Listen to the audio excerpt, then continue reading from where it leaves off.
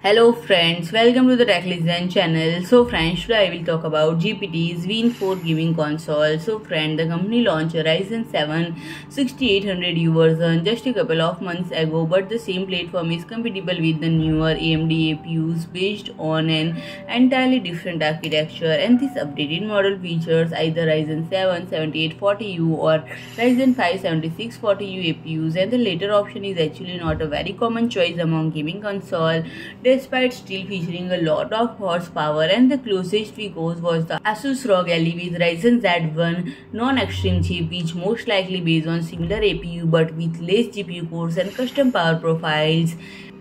And friend, the Ryzen 7000 upgrade means that the Generation 3 Plus RDNA2 APU has been replaced with a Gen 4 RDNA3 combo, and this guarantees higher performance and better power efficiency. So friend, the 7840U option enables 8 cores and 16 threads up to 5.1 GHz, while 7640U has 6 cores and 12 threads, enable boosting up to 4.9 GHz, and this CPU core count goes in line with the integrated GPU changes, as the 8-core model features full 12 CPU at 2.7 GHz specification, and 7640U should have 8 CPU up to 2.6 GHz.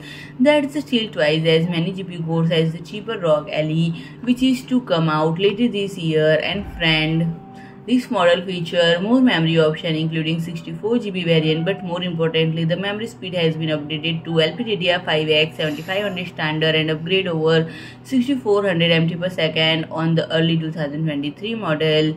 GPD will also offer 4TB storage option also. So friend, if you like my video, please do like, share and comment, and don't forget to subscribe my channel and press the bell icon.